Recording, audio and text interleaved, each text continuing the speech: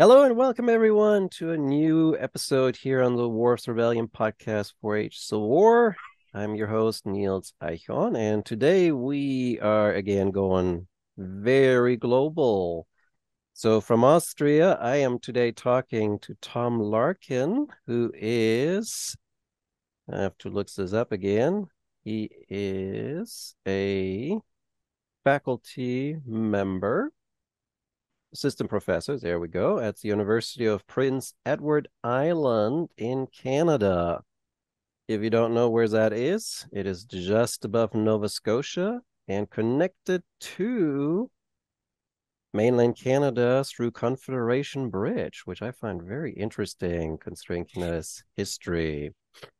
Tom has himself a long journey behind him, considering he got his PhD at the University of Bristol in the United Kingdom, MA from York University, and now it gets really fun. The book we're going to talk about today is his new book, The China Firm: American Elites and the Making of British Columbia, published by Columbia University Press. And I think I just said British Columbia Society instead of Colonial Society. There we go. Too much C's there. Came out in March of this year, 2024. And we are going to talk with him about that new book and Americans in the British trade port of Hong Kong during the middle decades of the 19th century. So, Tom, so great to see you. First time I have a 5-hour time difference person on the chat. Thank you for the invite and for accommodating the time difference as well. I'm sure it's quite late for you now. Nah, like West Coast is really hard. Yeah, East I can Coast is imagine. easy. East Coast is easy. And you're not in Hong Kong. That's even easier then. Even easier. So tell me, how did you, considering you're Canadian, we talked before, you're Canadian from Toronto, you go to college in the UK, and you write about Hong Kong, Americans in Hong Kong. How do you come to that? So the path follows the sort of the route of the scholars that I wanted to work with. So I started at York University back in I don't know 2010 maybe. And York had a fairly strong contingent of scholars working on East Asia. And as an undergrad, sort of that seemed like something really interesting that I wanted to dig more into. I enjoyed those courses. I got really sort of inspired by them. Stayed on at that school to do my master's with, Joan Judge, who's a sinologist, and she really pushed me into sort of working on Shanghai, which I found very sort of illuminating and great as a topic. And then when I sort of decided I wanted to do my PhD, I started searching around for historians of Shanghai that would be good to work with. So I was really thinking about an advisor that might really sort of cultivate that interest and provide good feedback. And the person at the time to do this with was Robert Bickers at Bristol. Hmm. So it was less a decision for Bristol and more a decision for Bickers. And I got there, and or I got accepted for the PhD program, and then it's sort of the UK, as you might know, is not a funded PhD journey right off the bat. So I needed to figure out funding. And my topic broadly was going to look at foreigners. I was originally going to look at sort of the foreign underclass, these people that sort of end up in these imperial port cities, but aren't well off. And really sort of are a drain on sort of the prestige of colonialism or the imagined prestige of colonialism. So that was the plan. But then this opportunity came up, a funded opportunity to work specifically on Americans by actually a distant descendant of the Heard family. And so he had put forward this pot of money. And he had been very sort of generous in saying that he didn't expect us to write, or me rather, or whoever took the opportunity to write specifically about the herds. He realized that that might be too narrow a focus.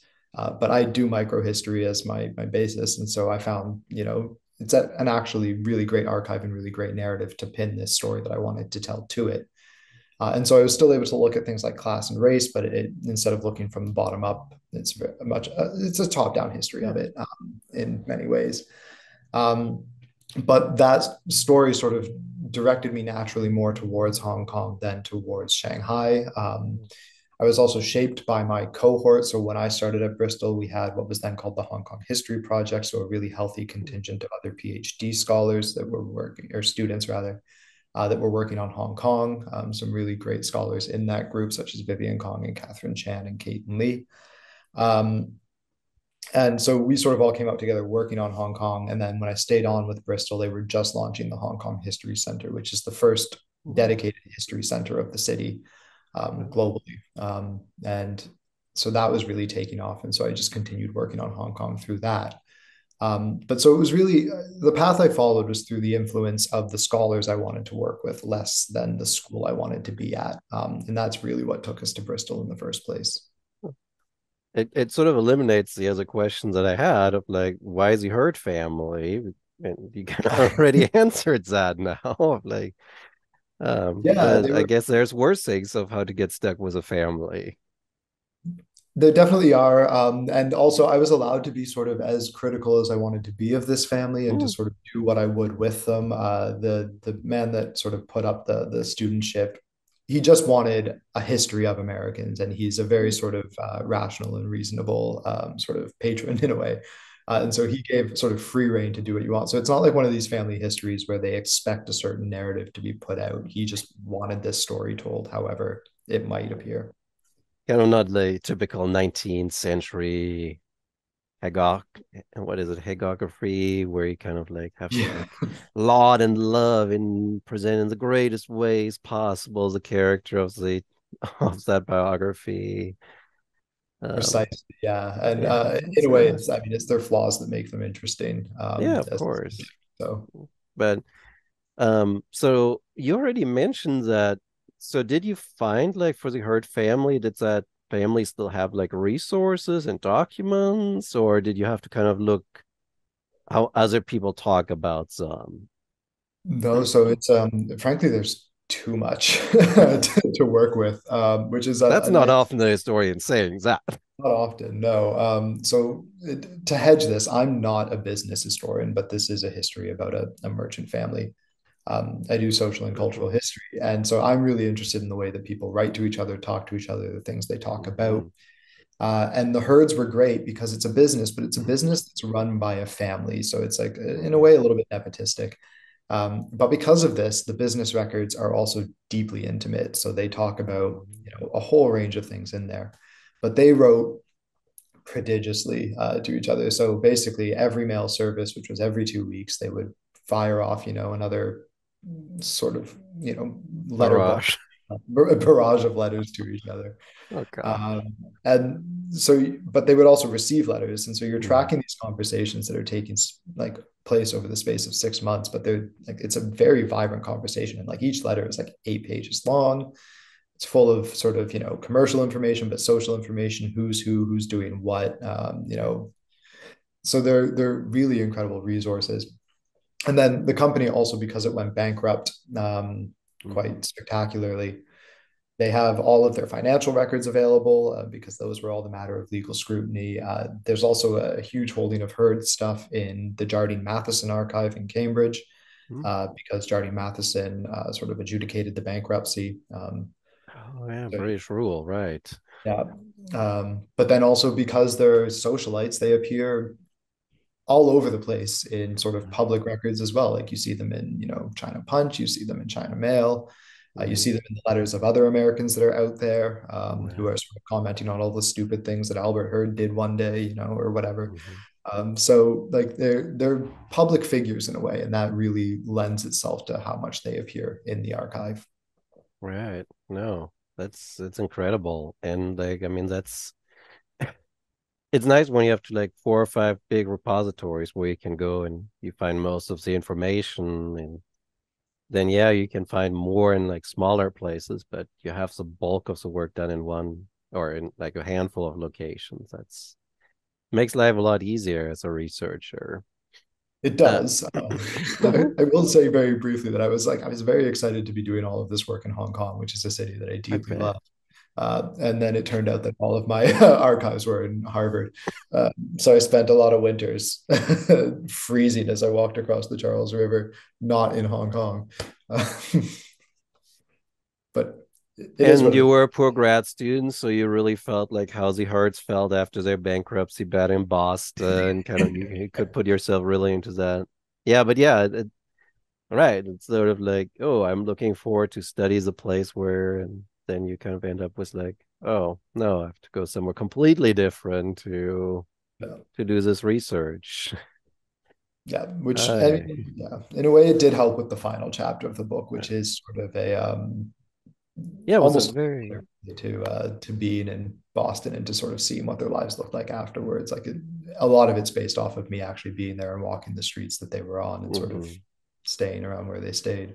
No, I very much enjoyed that. It was almost another book that you had back there in that last chapters. I was just so much going on after their China. Like there's a whole nother dissertation in there. Like what do you do after China? Yeah. Um, Well, and in maybe the sort of the worst way of this being a dissertation project that gets revised into a book, that chapter was very much one that got added oh, sort of posthumously. But it oh, was well, fun to write. oh, I guess the press does have sort of desires of what they like to see at the end. Well, and it was Um, one that I wanted to write too, because I think when yeah, I did this original project, the story ended sort of with the herd's bankruptcy, but that isn't the end of the story, as that no, chapter it's makes not. clear. I mean, China remains so relevant to these people once they Hmm. go back to the United States, whether they go through a bankruptcy like the herds, Right. or whether they're more successful like the Forbes family or the Russells or the Sturgises. Yeah. I mean, I think it's a point that we need to look at more when we do global history is the ways that places have permanence in people's lives Hmm. and their memories and their experiences. No, I mean that's like where you say that. That's exactly the point I make in my first book, right? Like you study these 1848ers, you can't study them fresh off the book in the United States. They have all Mm. this ideological baggage that they're bringing, and some of them take that then additional baggage somewhere else. And like that's the same with like merchants, right? They make all these Absolutely. connections in one place, and then they use those connections somewhere else to be successful. It's Yeah, no, crucial. it's definitely it's part of the narrative for sure. Yeah. And one that people hopefully will start doing more of. But we've seen like some really good global histories really start to engage with the long-term narratives. Yeah. That like micro is good, but we also need macro. Like, Absolutely. Yeah. so I wanted to ask the other thing because you already brought Hong Kong up too, and you explained it well, but I'll let you do it again here too. Of like, what about Chinese sources? What about like material related to Hong Kong, to like China during this period? How much do you have? How much did you find? What were sort of your decisions with regard to that material? So this is, I mean, crucially, I mean, because it's a top-down history and because we can't do everything, there is a certain amount of archival erasure that's going to occur. I mean, I'm working predominantly with colonial archives, and I'm going Hmm. to call the Herds a colonial archive because it Yeah, is, it is. frankly. Um, and because of this, there's a certain way that information is privileged, preserved, saved. There's a certain way that different communities are talked about, or the ways their Hmm. voices appear. And I mean, the herds weren't necessarily interested in preserving the records that were sent to them by their Chinese, wards or their Chinese customers or partners. We do have a bit of that in their archive, and there are some Chinese language sources, especially around their Hmm. commodore Bok Young, who has quite a successful life. Um, but like proportionately, there's not a lot of Chinese work to go through there. And then the other bit that was really a struggle, and I tried to sort of work against the archive in this, is that the most common interactions that the herds had with the Chinese society that they were embedded in was Hmm. with their servants, their employees, Hmm. that they worked with. And these are, perspectives that are historically just not privileged. They're not kept, Hmm. they're not preserved. We don't have records on them. I mean, I've done a bit of digital work in this, like network analysis, and it's Hmm. almost impossible to analyze these communities even quantitatively because they're only ever really entered in the archive or entered in the record as accounting numbers. Hmm. One year I have 52 servants, the next year I have 54. We can't tell if these are the same people, if they're different people. We can't really tell where they come from. we can make assumptions based off of some of the contracts that we have, which I do try to do as much with as I can.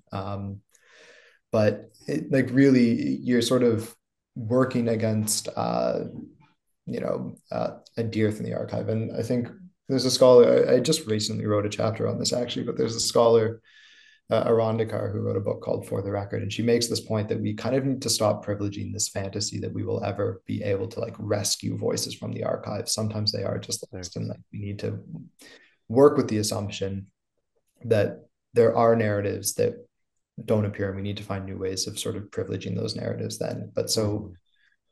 there's not a lot that appears directly in the words or in the voices of Chinese agents in this Mhm. narrative, because there's really not many Chinese agents that are given or able to have a voice in this narrative. Mhm. It's also difficult because some of the Chinese records that we do have from Hong Kong are difficult records to use in the ways that they talk about American society or the ways that they talk about Britain, because they're also typically funded by missionaries. Oh, yeah. And so they tend to be, they are Chinese language, yeah, and they do sort of reach a Chinese community, and they do Mhm. provide some subtle critiques of colonial society, but often they're just, translations of the things that missionaries want to teach the Chinese Right. community Right. about America. So using Chinese records that sort of are already designed to sort of prove your confirmation bias is also not necessarily the most productive thing to do. So No. it's tricky, and it's something I really want to address with my next project, is to really look at the ways that the Chinese community is beginning to respond to this very Mhm. explicit American imperialism that they're witnessing. Yeah. But this just wasn't the right book to do it. Mhm. So it is. I guess the short is it's coming. It's on the It's good. horizon. No, but it's a that's a good book too, because I mean, in many ways, I let me paraphrase like how like when I saw your book, I was like very excited about it because it was sort of like, ooh, like I like Duncan Campbell and I just brought out our Civil War and the Age of Nationalism, and China's of course in it because you can't get around to Taiping Rebellion. That just like it's a Absolutely, yeah. non-starter in the 19th century. You got to include that. But it's so little that we have with regard to China and Chinese interactions with the United States. Like you said, it's the missionaries that are down there, and they're having obviously an agenda with regard to converting Chinese people. Like, I mean, that's what the leader of the Taiping Rebellion comes into contact with. And then, like, next time you see China, or like first time you see China, see China clippers out of New England, then you have this missionary stuff, and then it's like that late 19th century diplomatic history stuff of like the Great China Market myth, and Mm-hmm. there it seems so like little that we have, so it was very exciting to kind of see that and kind of like also see the other side, right? Like we always approach diplomatic history through like, oh, the United States thinks, oh, China, great big market, we should get involved, and we never hear the Chinese side of, do we actually like the Americans? Do we want to be involved with them and associate? What do we think about them? And yeah, there's some very great work. I mean, I appreciate that you point out that gap, because there's some really great work that's starting to come out that's sort of approaching that. But as you say, Mm-hmm. it's like this whole period between like 19 or 1840, rather, sorry, and 1900 is almost sort of like this black hole of Yeah. information about the ways that Americans and Chinese are sort of competing with each other, working together, Yeah. doing things in China that affect American perceptions. I mean, Dale Norwood came out with a really brilliant book Mm-hmm. last year that sort of managed to do this, looking predominantly at the United States itself and the ways that the U.S. started to form sort of a China policy during Mm-hmm. this time. But he's sort of, the standout in the field in that regard. Yeah. And I mean, like even your Civil War point, like Steve Platt had a book out Mm-hmm. Yeah. That was on the like Taiping Rebellion about 10 years ago, I say. about 10 years ago now. And his bit on the ways that this interplays with the American Civil War even is like, it's like maybe about 4 pages long, if that, Yeah. in Yeah. the No. whole book. And it's like he makes a point that's incredibly important in it, but it's, as you say, there's not a lot going on there. And so we do have Mm-hmm. some really great, like Steve Platt's work is really helpful in this regard. You know, Conroy Kretz has just put out a missionary diplomacy book as well, which does include, Mm-hmm. China in sort of the late 19th century. So people are starting to pick up these threads and Yeah. really work with it. But as you say, it's it's not nearly as robust as I think it needs to be, especially Right. because it is informal diplomacy. It's merchants, it's Yeah. missionaries, it's Yeah. private actors directing policy. Yeah. Well, that always was the problem of China relations with China, right? It wasn't like the US always had that sort of hands-off approach of like when you look at the Germans, the British in the late 19th, early 20th century, like, oh, you want a railroad concession? Government helps you get that. And like you feel threatened by the Chinese, we send troops, right? But the United Mm. States just never did that. So it's of course a very different environment you all of a sudden you also operate under in that regard. Oh, absolutely. And this is, I think, where trans-imperialism comes in crucially as Americans start to realize that they're not going to get the support that they want. Yeah, So they really start to appeal to their British peers, and they start to identify themselves alongside their British peers with the same interests in China.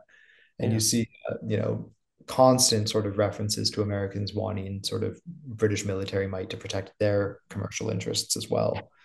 Um, It's and sort of like in some way when I read your book, it sort of reminded me of the scholarship related to the Monroe Doctrine, right? Of like absolutely, Monroe yeah, puts out this doctrine, but who really enforces it? The British Navy enforces it because the US doesn't have the capability. And it seems like it's the same in China, right? The Americans want to be involved, want to be players in China, but they need the British to kind of open the doors and provide the guns to protect people. And like then they're sort of the beneficiaries um, in it all.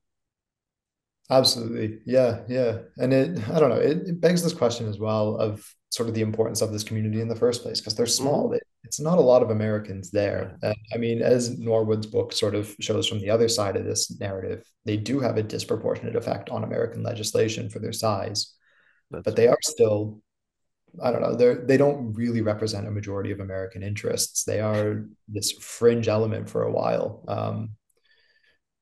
I mean, Yeah. the fact that most of these firms, like the major firms, go bankrupt by the 1880s, and no one back home, frankly, really cares that much because it doesn't affect their Yeah. lives in any Yeah. way, shape, or Yeah. form.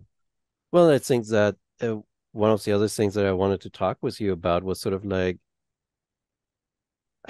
I want to say like it may have been Dave Pryor and I at one of the Schaefer conferences had this like ongoing debate over like two or three conferences where I was like, no, China market, China trade, Japan trade is not really important to the United States. It's like a tiny little thing. Like it may like a percent maybe of US trade that goes there, maybe 0.5% of US trade goes there. But there's this assumption that it's so big and so important. So what's the reality? You study it, you deal with merchants. Like what's the reality of like the China trade? Is it really like tiny or is it and blown out of proportion in the way we kind of think about it, or what's the reality? I think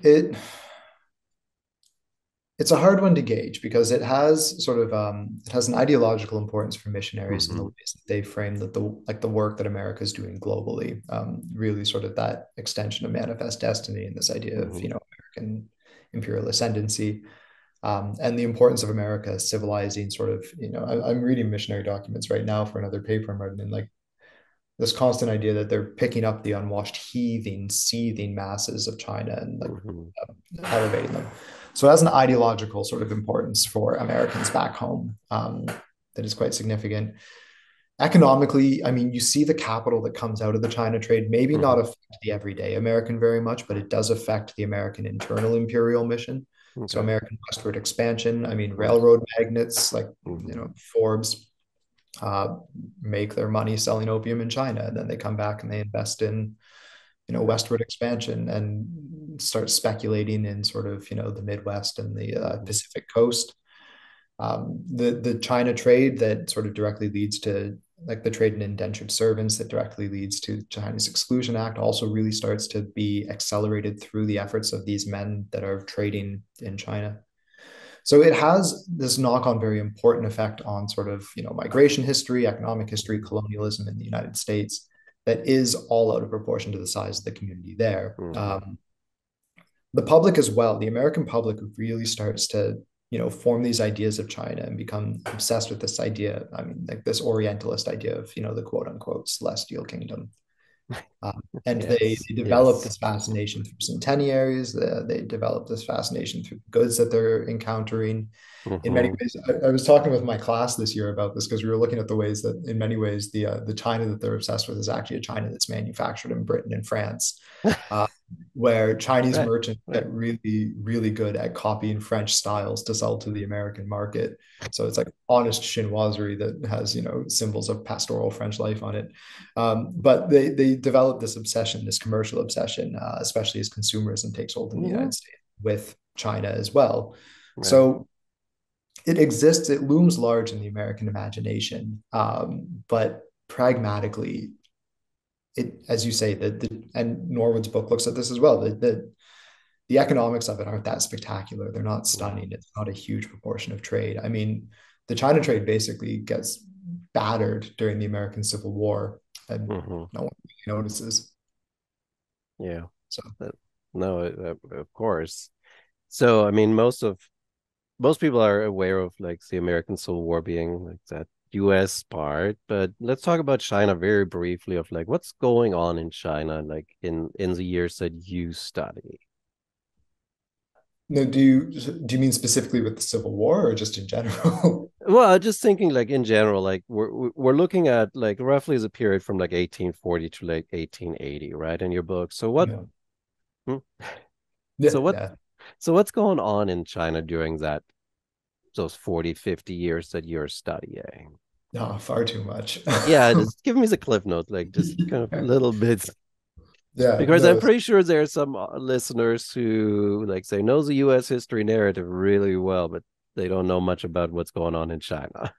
yeah. So we're seeing really a crisis of sovereignty with the Qing Empire at this Mm-hmm. time, as it sort of comes face to face with the imperial bellicosity of Britain, France, Russia, Germany.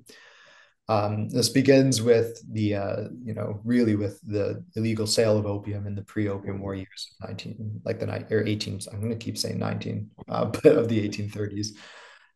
And this ultimately, I mean, China tries to stamp out the trade. The emperor sends Lin Shu down to Guangzhou to basically put a stop to the opium trade.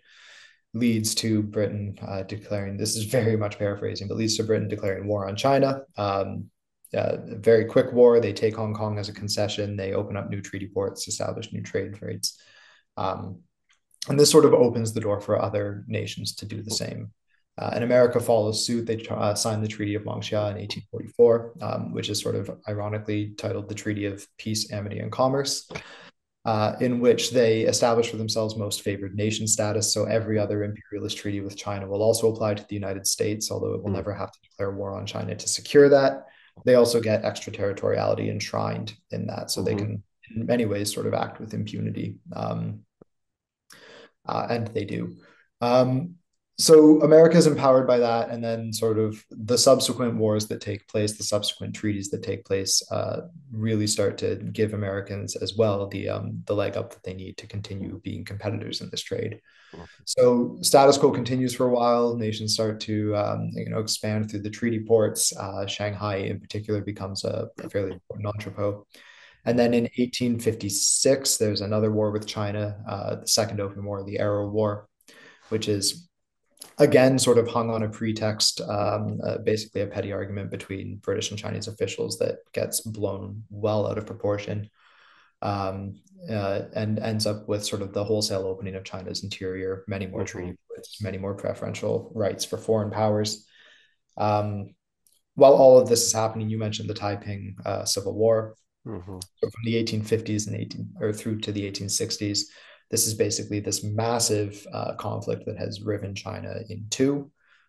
This man who believes that he is Jesus' younger brother basically establishes a splinter kingdom in the heart of China along the Yangtze River, and causes absolute havoc. Mm-hmm. Draws many parallels from commenters to the American Civil War in particular.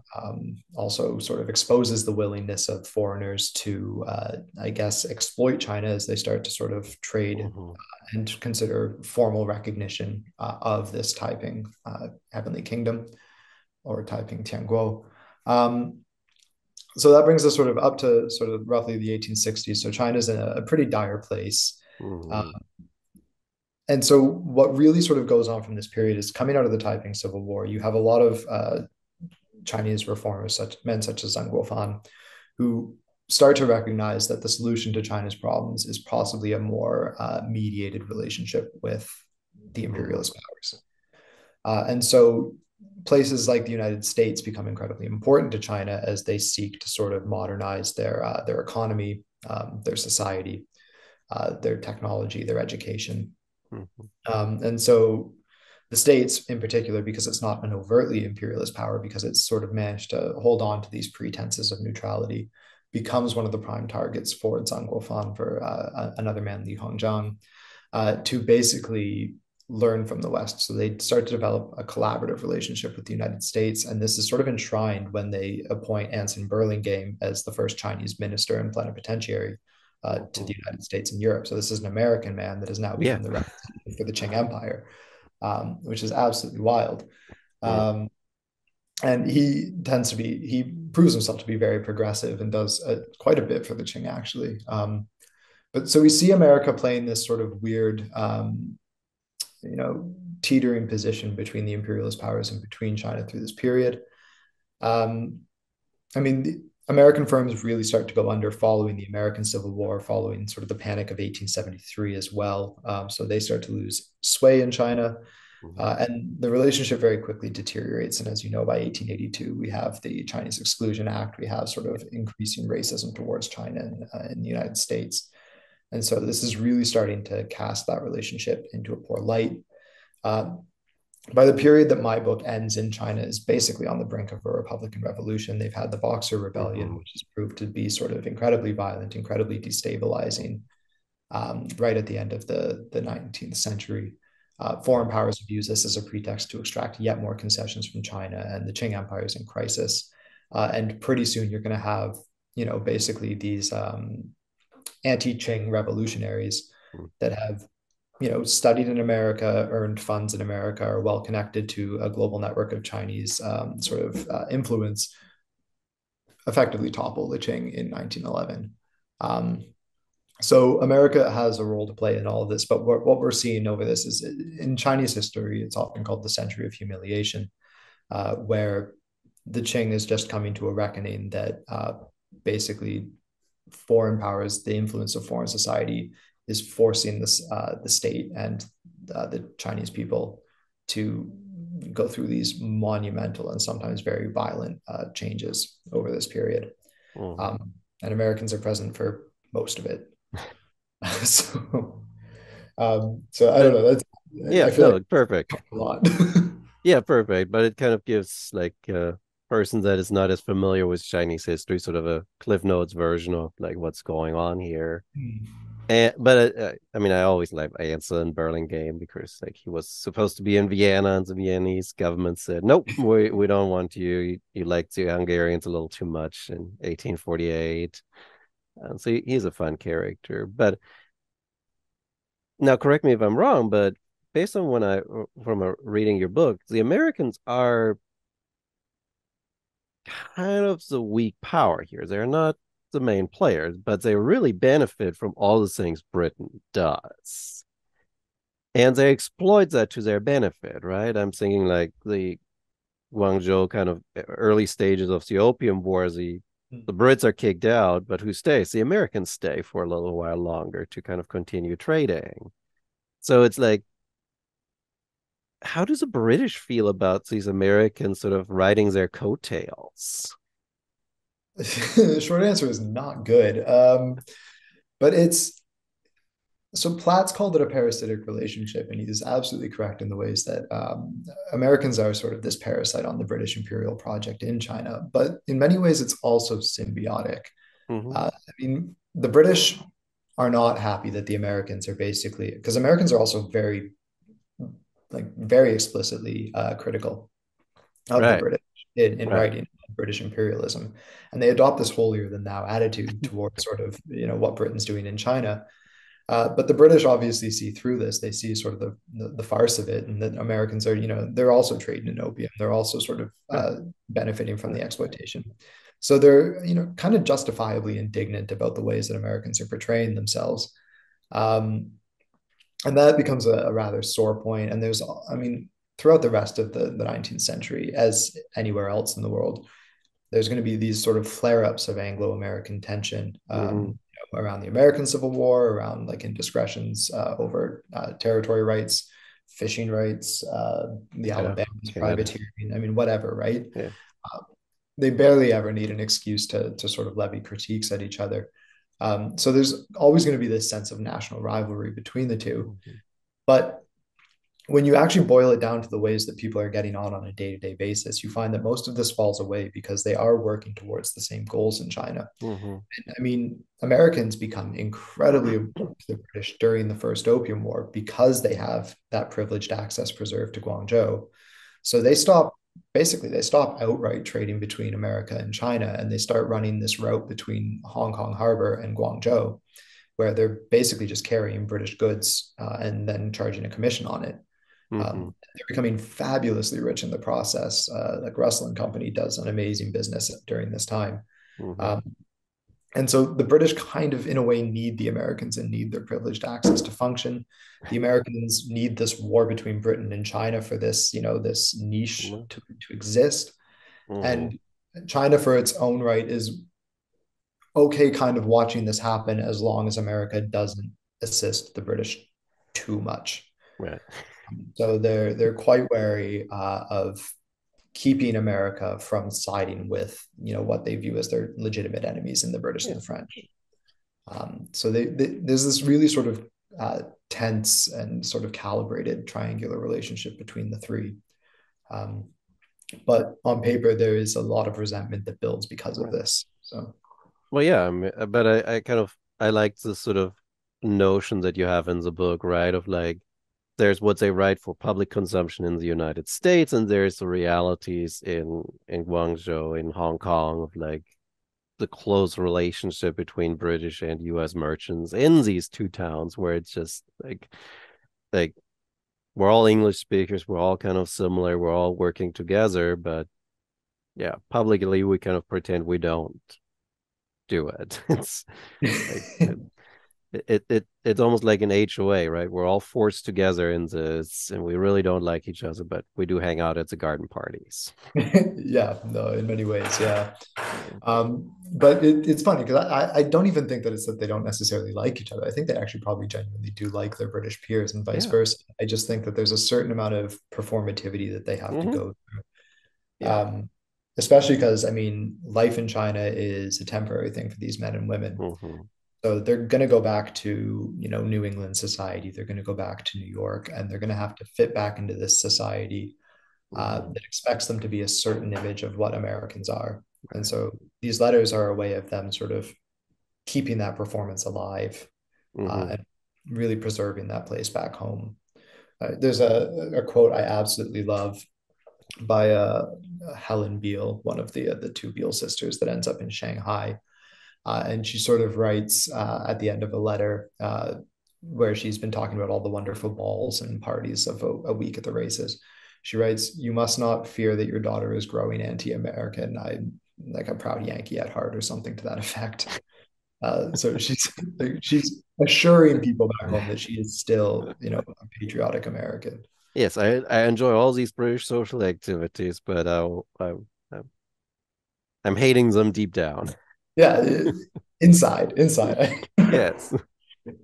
Uh, good gosh. But that's, I guess, a good lead over to like what the heart of your book is, which is social life in Hong Kong and the British and US interactions in Hong Kong, right? That's sort of the heart of the matter, what you kind of said was sort of the social cultural aspect of your study. So like I think today everyone has an image of huge skyscrapers, a bay, Disneyland, a massive airport, congestion. But what was Hong Kong like in the 1840s, 50s? So in the 1840s in particular, it was a slow start. I mean, in Chinese history, it's a bit of a complex one because it's always been this sort of fringe element to the Qing Empire. It's sort of been, Mm-hmm. at various times a home for smugglers, a home for fishing communities, transient communities, farming communities. It has well over 6,000 years of inhabited history. Mm-hmm. But there's this myth that the sort of the place becomes something through British ingenuity and British engineering, and the city of Victoria appears in 1842 and becomes this global, metropole to Mm-hmm. be rival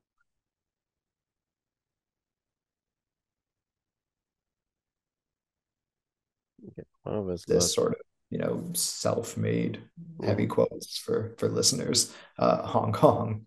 Mm-hmm. Um, but the society they go into is one that is conspicuously foreign, but in reality not very foreign. So, I mean, when you pull up the census numbers, there's for the handful of thousands of foreigners that grow in Hong Kong, like into the 1860s, there's tens of thousands, up to 100,000, Chinese inhabitants in this port.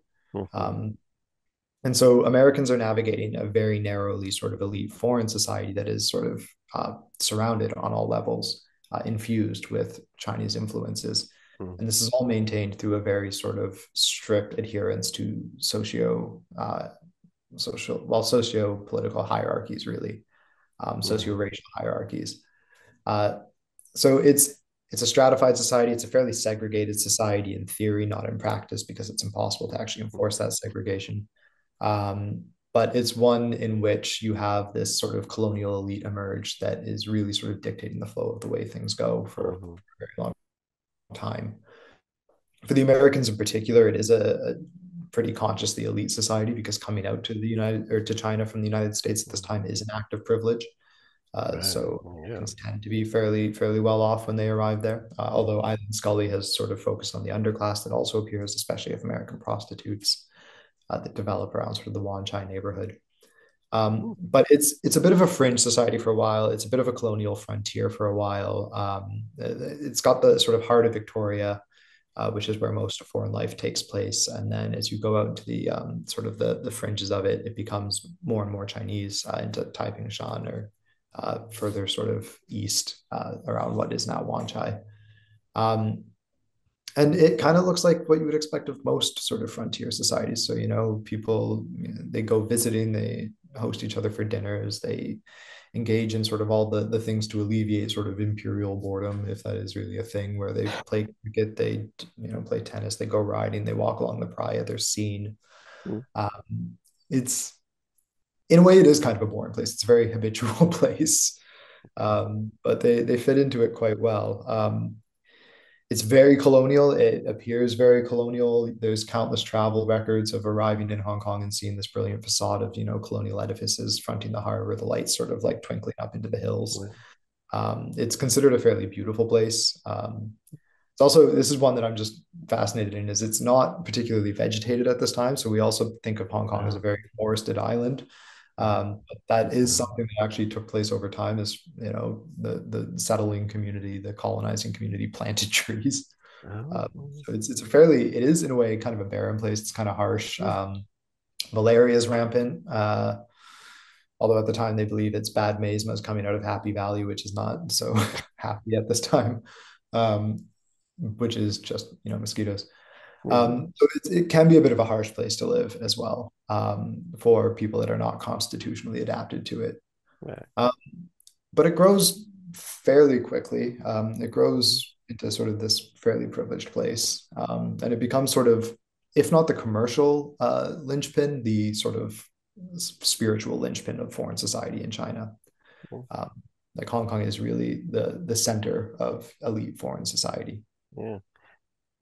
No, one thing that did strike me a little bit here is that you already mentioned it a few times that this is a transient community. No Mhm. one thinks of staying there. Like they built their houses, they built their businesses, but they're all like thinking like it's only gonna be a few years and then I move on. So it's like, why? Why don't you want to stay in Hong Kong? Like today, people kill to stay in Hong Kong because it's like it's such a vibrant community, but it didn't like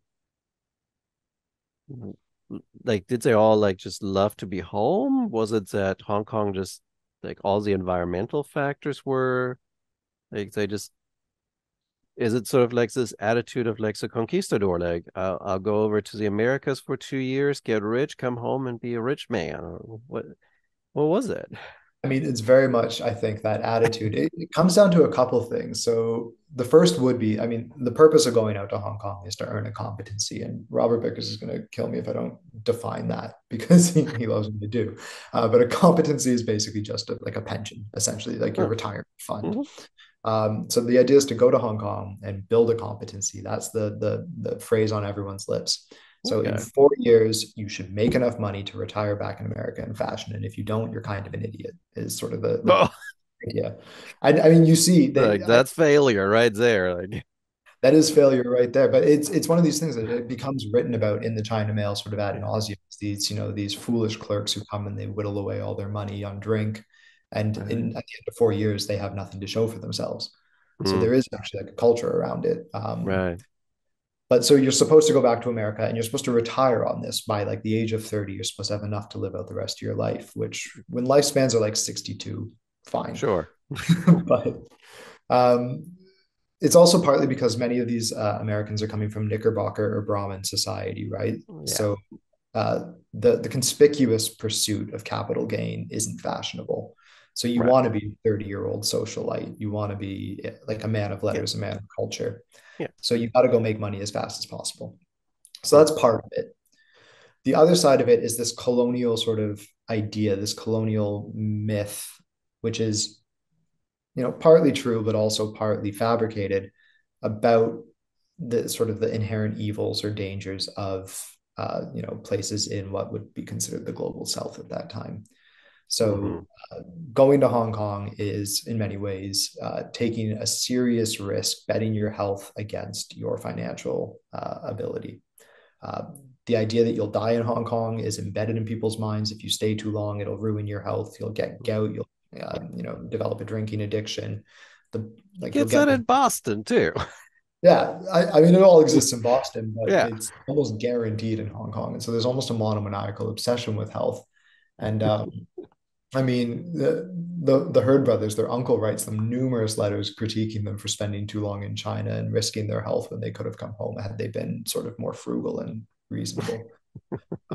But it's this idea that colonial societies are inherently unsuited to a white constitution that Right. is Right. widely subscribed to across sort of the British Empire. Yeah. Um, Like kind of and that white racism that you kind of have there. yeah, I mean, it definitely pulls into this idea. And so Yeah. Hong Kong's just, it's not, most of Asia isn't considered a desirable place to stay for too long. Yeah. You're really not supposed to do it if you can avoid it.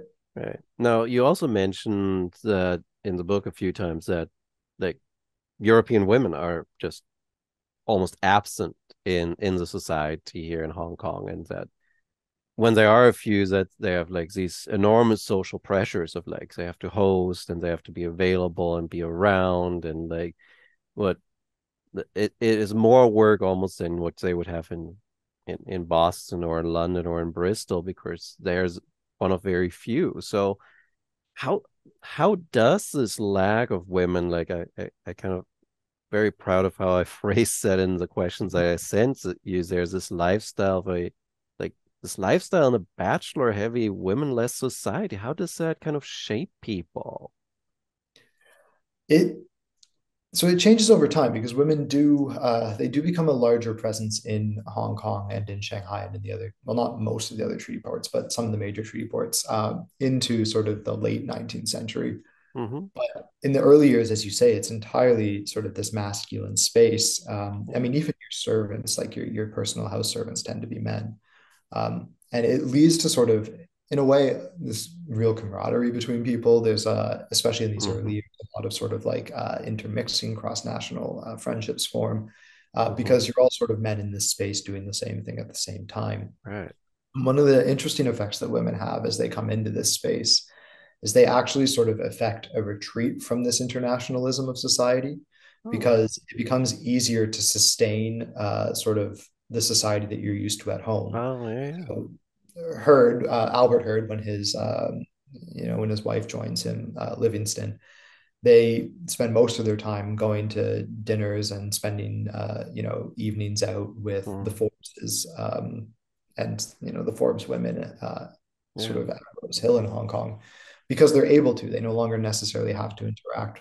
So on a private level, life becomes a bit more reclusively American because they're able to sort of recreate some Yeah. semblance of American society back home. Mm. Um, but it does really, it affects the ways that men behave. It affects the relationships that develop. I mean, as you sort of noted, there's a very limited number of women there. Their attentions are sought out sort of religiously. Most of them Mhm. are familiar with what it means to sort of be a woman in society and sort of the social pressures that Mhm. are expected, or put on you. Yeah. And they're comfortable with navigating these spaces, but almost all of them, when they arrive in Hong Kong or Mhm. Shanghai, are basically right of being run off their feet, by the attention that's being given to them. And some manage it quite well. Ruth Bradford sort of just makes an absolute mockery of everyone that tries to befriend her. But others others sort of struggle with it. Um, and so they become sort of incredibly important to the way that society functions, because they Mhm. become this sort of anchor that that social life revolves around in many Mhm. ways. So they're important in that regard. There's also this idea that, I mean, they are usually typically very elite because it's Mhm. expensive to have a wife out in Hong Kong, Well, yeah.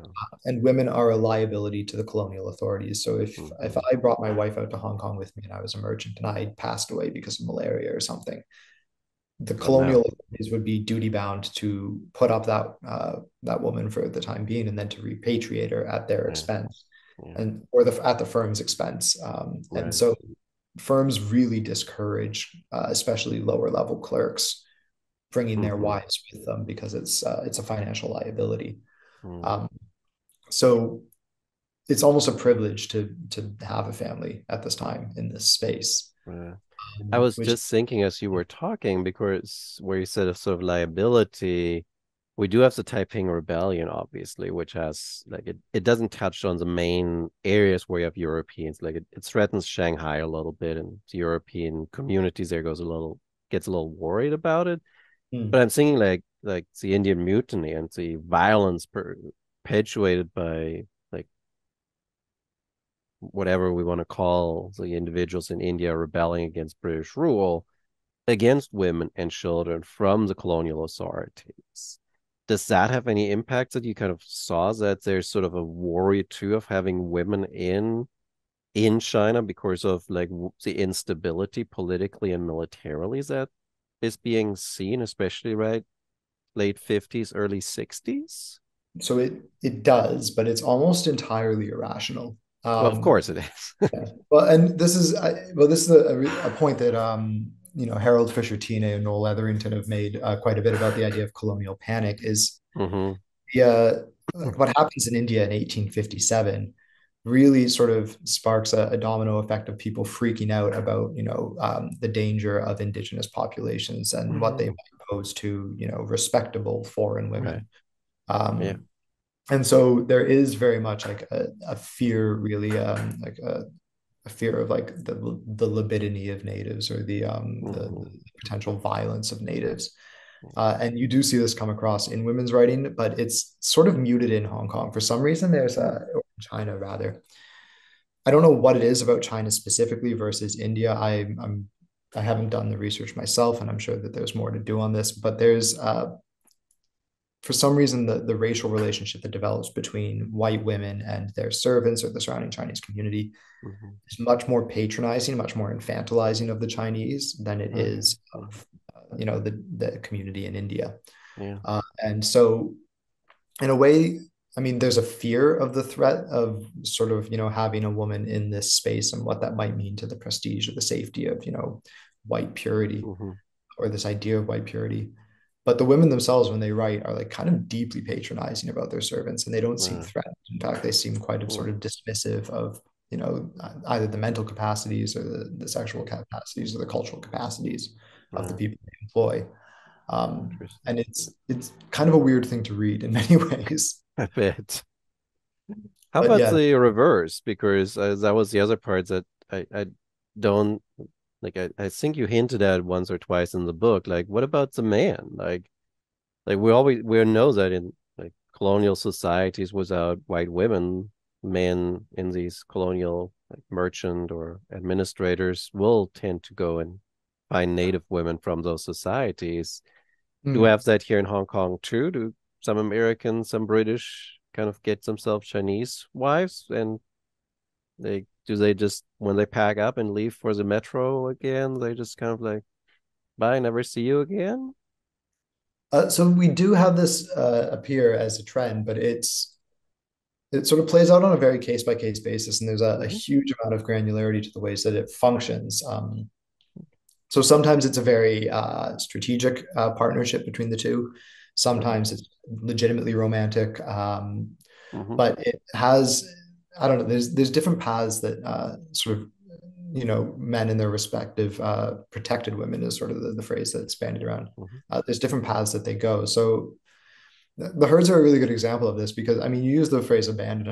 I know you don't mean it sort of uncritically, but it's they there isn't actually that much of a tendency to abandon these women. They're often Mm-hmm. left with stipends, with a way of sustaining themselves, a way of sustaining the children that have been had by them. Mm-hmm. And this often actually sort of shields them from some of the harsher aspects of life. So the herds, for instance, they go bankrupt, right? Right. And Oh this has yeah, a I know. fairly deleterious effect on their own families. Mm-hmm. But John Hurd, for instance, has a son, Richard Howard Hurd, with this woman, Lam Q Fong. And Richard Mm-hmm. Howard Hurd is given this fairly aggressive stipend that he's able to build his life on that is shielded from the bankruptcy because it's, Mm-hmm. unofficial money in a way. It's Right. discreet money. And so through this stipend and through the social connections of his Mm-hmm. family and of his parentage, he's able to sort of really effectively navigate this middle to elite class of Hong Kong and Shanghai society. And he establishes himself as a very leading man in the Eurasian community Mm-hmm. going forward. So it creates sort of this new realm of opportunity for this interracial sort of community that crops up in its wake. Some of these, children accompany their parents back to the United States. So Joseph or George Dixwell's kid goes back to Boston, where he's enrolled in boarding school. Some of them enter sort of elite Chinese societies. So Augustine Hurd's daughter, a woman that's referred to in the record as An Nui, which is certainly not her name, she sort of becomes part of the Guangzhou Chinese elite instead of joining Hong Kong society. Mm-hmm. So there are opportunities. I mean, some do get abandoned for sure, but others are well taken care of. Yeah, good. Uh, these also aren't necessarily always discrete relationships, so they do sometimes Right. result in actual fairly explicit marriages, Yeah. although that's often frowned upon. I Um, was gonna say it's but then but it's also sometimes it's a sort of a relationship of convenience as well. So yeah. some of the most successful landlords in early colonial Hong Kong are Mm-hmm. protected women who are using their stipends to buy property and then rent it out, and they Right. establish themselves quite well. So it's a symbiotic relationship as well in a way that Mm-hmm. sometimes it can be exploitative, but sometimes it can be genuinely sort of generative for both parties. Right. So Right. And then of course, like like there's a whole chapter on like the social activities, and it felt so like written when you read through that chapter of like, oh, there's a boating club, right? Of like and her to see what was it, the Commodore yeah, of that, and it it it so reminds, right? It's like where you say like this is sort of like their little enclave of like pretending like they're in the United States or Britain, and it's like it's literally like they create all these social organizations that they would know from home and that they're now recreating here in this frontier colonial society. Um, how important was this for your social standing? To be part of these groups and organizations and clubs and so it was, I mean, it was significant. It was, I mean, in a place where most commerce was built on interpersonal relations and on sort of, backroom handshakes and things like mhm, that. It was really important to sort of demonstrate your participation in society, demonstrate your mhm, success, your social prestige. The herds, I kind of refer to it a bit in the book as like they buy themselves status in a way by playing the part. Um, and it's, I mean, Americans are doing so very explicitly because they're trying to sort of, in a way, lay claim to their Hmm. belonging in this elite society. Yeah. But what's interesting is, I mean, if we go back to that point where most Americans are already fairly elite, I mean, like the Americans coming out to China, they come from societies that already have these sort of systems in Symbols. place, these sporting club cultures, these, Hmm. social club cultures. Uh, and so Americans aren't unfamiliar with how to do this. Hmm. They're quite, socially fluent in that way. Hmm. Whereas there's been quite a bit of work on the British community coming out where they're actually sort of, by virtue of being in Hong Kong, able to start affording activities that they wouldn't have been able to afford back home. Oh, okay. So Yeah. in a way, the community they're engaging with is actually slightly less fluent in these cultural norms than they are. They're Hmm. sort of, punching up a little bit above Yeah. their class weight because they can at Right. this It's a lot range more of. class encrusted in Britain, where it's like if you want to be in a like horse racing club, you have to be a sort of social standing, which you don't need in Hong Kong because you're one of Precisely. the few white people here. Exactly. So it's weird because Americans are almost overperforming in that sense. Uh, but it but they do still have to play by British rules in many ways. Right. And so the clubs that they take part in, the things that they do appear in sort of a very Hmm. British way. Hmm. And I mean they're no matter how large they grow, they still remain a pretty stark minority socially. Hmm. And so any of the clubs, any of the committees you see them on, it's usually one or two British or American names in a sea Right. of sort of, Brits or Scots or what have you. Um, Well, I mean, but they, it's a small group, so it is a small group, yeah. But so the they do mhm. well.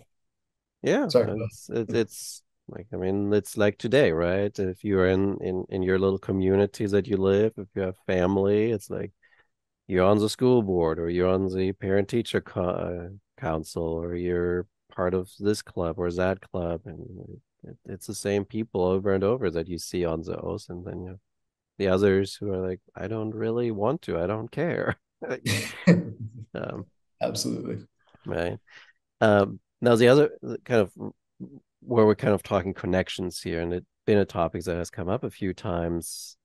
I unfortunately, because of the digital copy I was given, they blurred those pictures out. But you have a large number of these network maps in your book, and I'm kind of curious, like, how difficult was it to kind of develop these, kind of like mapping out who are these individuals connected to, and how important, like you have, I didn't count, but I think it was like 20 of those in there.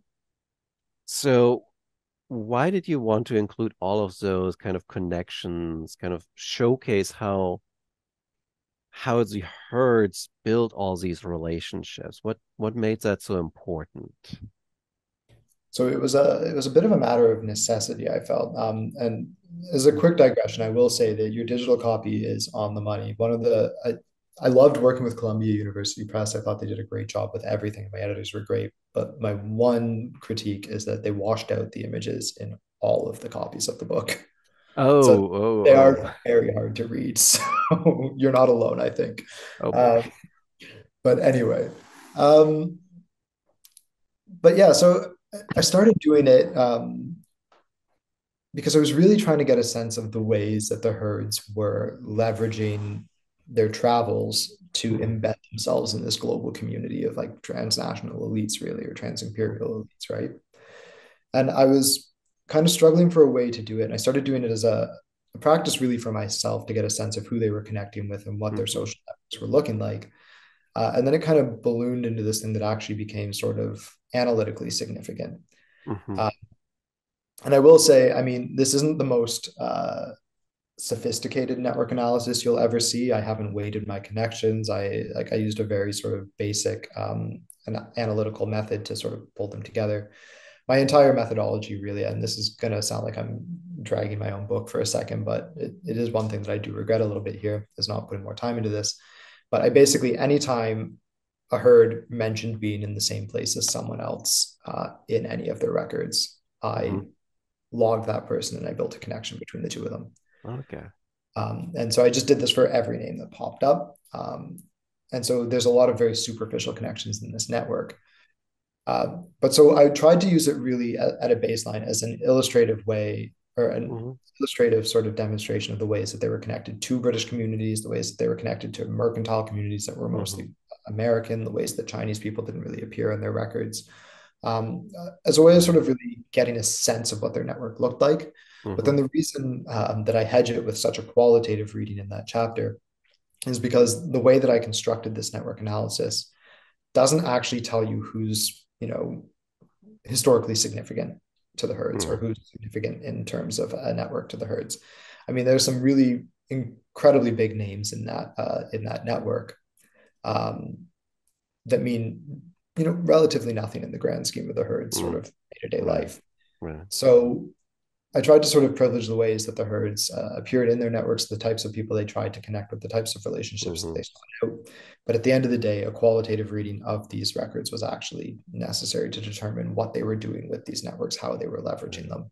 Yeah. But the point that I wanted to get across is that in going to China, they networked constantly. They Hmm. communicated with as many people as possible. They kind of collected people in a way as a matter of pride. And then there were sort of certain members within this network that they then rely upon constantly in China, but Hmm. also leaving China. Hmm. Um, and so this network is really just a way of weaving them into this global world. Hmm. This idea that you can take a history of four men really and blow it up to understand the ways that they are part of a society, that they help facilitate society, are made by that society. Right. And I want to go back to the maps in a minute that you also have in there, but let's first talk about like why do they fail? Like why does their business like and these networks that they create all of a sudden just doesn't do it anymore? There's numerous reasons for this. I'm going to be a bit facetious and say my personal opinion, and then I'll go with what the book says. But my personal opinion is that they fail because Albert Hurd is pretty garbage at managing business. Yeah, you can't say that in the book. Yeah.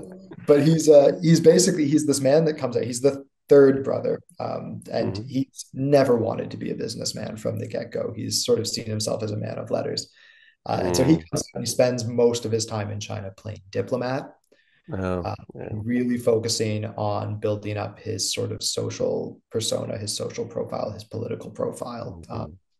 And I think it genuinely works to the detriment of the firm because one, he makes himself slightly obnoxious in society. So other Americans write about the pretensions of Albert Hurd at it again, schmoozing. Um, but then it also, I mean, he spends a lot of money doing this and it drains his attentions away from operating the business properly. Hmm. So, I mean, the firm falls apart under his guidance, frankly. And so I do think he's a big part of it. But also, like from a very sort of global perspective in a way that's completely outside the hand of the herds, the American Civil War kind of happens at a time that's really disadvantageous for most Americans. So Yeah. it occurs basically right when the Yangtze's been opened. Americans Hmm. they're really anticipating this opening, and so Right. they throw New York's dockyards into overdrive, ordering ships for Hmm. from the United States. And all those Uh, ships now go to the U.S. Navy instead of to the China trade.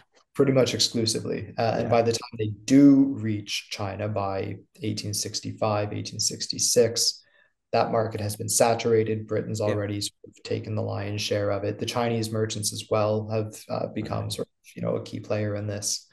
Um, and so Americans, they invest all this money and then that money has nowhere to go.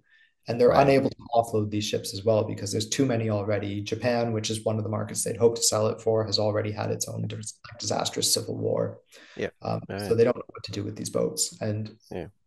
it's All of a sort of, sudden, yeah, yeah. it's, it goes against one of the sage warnings that Augustin Hurd, the senior, sort of, tells to his nephews and to Dixwell and Coolidge right off the bat, like off the get go, is he basically like cautions against property ownership about having capital weighed down in boats and Mm. property. And he sort of Right. emphasizes the importance of agility, and then almost to a T, everyone that follows him ignores his advice, and it And comes to that. disaster strikes. Yes. but the herds aren't alone in this. So all the other firms struggle because of it. And then Mhm. the market oversaturates, more agile sort of firms that basically just operate as brokers start to fill Mhm. up the gaps. And then the Panic of 1873 hits, and Americans that are already reeling are basically just completely left out to dry. Right. Um, and I mean, Norwood sort of makes the point in his book, because he actually provides the graphs to back all this up, that the percentage of China trade doesn't drop significantly at this time. We don't actually Mhm. necessarily see it collapse, but we don't see it grow in a period where all other streams of revenue are growing. So what we can determine from that Mm. is that it's becoming an increasingly marginal part of the US Right. economy. And these firms are really struggling to sort of keep afloat in that environment. Um, Right. Right. so the herds really, I don't know, they just, Blew it. yeah, they blew it in a way. Yeah. But It- so did everyone. I right. mean, they're the first in a Well, I way. guess it's sort of like, it's you started as a broker and you wanted to be bigger, but you became bigger at the worst point in time. And what you should have done is just stay broker and kind of sit it out. But you never knows that what's going to happen around the corner, right? Like when you order the ships, you didn't anticipate that the market is going to drop in the United States and civil war breaks out. And Absolutely. it's And like the person that buys an electric vehicle and then the oil price goes down. And it's like, well, now it's no, it's and yeah, they really I don't think they anticipate the competition from other Americans. I don't think they anticipate the competition from the British. I mean, Swire mm-hmm. basically just dances around herd and absorbs all of its wreckage, Yeah. um, and then becomes it's still around. It's fabulously successful. So does Jardine Matheson. Uh, Mm-hmm. and they also there's a bit of an arrogance to foreign trade. They don't anticipate Chinese competition. They don't think that the Right. Chinese are ever going to beat them at the steam shipping game, but the Chinese are able to offer lower rates, Yeah. operate cheaper ships, home field advantage as well. Like Yeah. it's Yeah. Like so exactly. Now towards sort of the final point, then you also have five maps with sort of what's the herds do after China. And what really struck me was that yes, they go back to New England, of course. Like they want to re-embed themselves into Boston area society, but they also spend a lot of time in Europe. yeah, yeah. So that struck me as like, how sad. Like, and you kind of explain in part with sort of the connections that they're making as well. It's this is something that I would love to do more work on. And right now, I think I've only actually found one book that kind of does touch upon this trend, but there's a weird relationship between New Englanders and France that Hmm. really starts to take hold in this period. And I mean, like I'm just working with the letters of one of the daughters of August, or yeah, August and her, the younger right now, and they're all in French, Hmm. because that's her preferred method of communication. Oh Um, wow.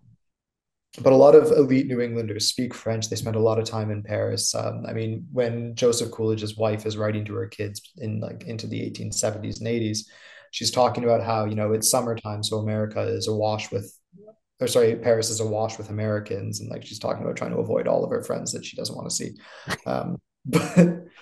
But so Yeah. there's like a strong connection there, and I don't have a really valid reason for it other than I guess they just like it. Yeah. Um, but there For is, sure. at least for the herds, there's a pragmatic reason why Paris becomes so important. Mm-hmm. It's because Baring Brothers, based out of London, Mm-hmm. is prime financier for most American firms. It's headed by a man, Russell Sturgis, who is an American himself, so he's already sympathetic to American commerce. And so all credit is drawn and returned to Baring Brothers. So if you're traveling to China, you have to make an obligatory stop through Baring on the way. So Americans Okay. go to London. It's also Mm-hmm. why, for most of this century of the China trade, while the Pacific takes off as sort of a transit route, Mm-hmm. still manages to function on sort of an Atlantic spectrum. Right. Yeah. But so Americans going to China, they go to London, they spend their time doing their schmoozing with their banks. They stop in Paris where they, have a social, Culture. Yep. drop down to Marseille where they get a boat, Mm-hmm. Suez over to China, and Yeah. that's the preferred route that Americans tend to take. And so France becomes important, becomes significant, and because of that, a lot of connections form there. And like the Herds in particular try to make the most of their post bankruptcy lives in France. Yeah. So Augustin gets a job, sort of work managing a metallurgical foundry in Bayonne. His family spends a lot of time living in Biarritz. Yeah. Albert Herd sort of operates out of Paris while he's trying to sort of sell guns to the Russians, where as his marriage sort of falls apart. So it's like it's just it remains this sort of this anchor of their society. Yeah. And it's interesting. I don't have those maps necessarily in the book, but if you do a degree map of where they've traveled to, Paris gets the most touch points. It appears as the most Oh. significant node in their travels. Oh. Wow. Hmm. Everyone's their own. Yeah.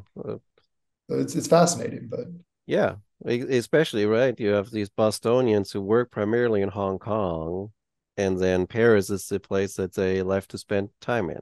That's you they're can't blame them. they're It's a great. global minded. They're global. Yeah, they're absolutely global.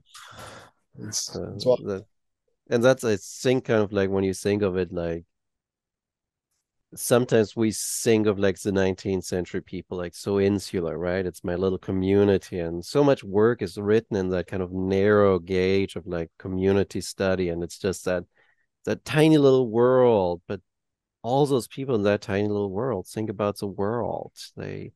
They know and hear about things in Hong Kong and South America and Europe, and they're thinking about like what's the impact of those events on us, right? yeah, It's not. absolutely. Well, and this was, I think, at its heart, one of the reasons I wanted to do the maps in the first place. And it's informed another mapping project that I'm now working on to sort of a greater degree. Is that so I've taught global history for a few years now. And in teaching global history, I find one of the hardest things to get students to grasp is that people were so mobile in the 19th century, far more mobile than we give them credit for. Yes. And Yes. that mobility meant something different when journeys took as long as they did. Yeah. And so these maps are a way of sort of impressing upon students the extent to which people were actually moving around and spending time Hmm. in foreign places. And so, Yeah. I mean, that's when I wrote my Atlantic history book in the 19th centuries. That was one of the things that I really kind of found the most interesting. And that's why I personalized so much, because it was like these individuals who go from one point to the other and like touch three or four continents in the Atlantic region. And it's not just one, but it's dozens of people.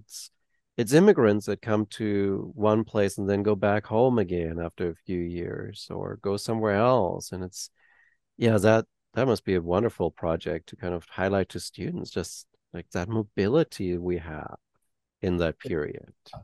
it's yeah, I think it's important. I think it because it also shapes the way that we understand, I mean, if we're talking about networking in particular, it shapes the way that we understand things like networking. Like, why do the herds Yeah. have so many global networks? Because it took them so Hmm. long to get anywhere in the first place. Right. So like, if you're 3 months on a boat, you're Yeah. gonna talk to everyone on that boat, and then they're gonna go Yeah. off in their own separate ways, right? Yeah. So And you write letters to them in a few years yeah, and connect with them again, and you cross paths again at some point, right? And yeah. I mean, it's not like a flight today where you desperately hope that the person in the window seat doesn't say anything to you. It's far more social by nature. yeah. Or you get the screaming kid next to you, right? Yeah, exactly.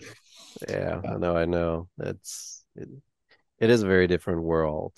Oh, that sounds like a great project.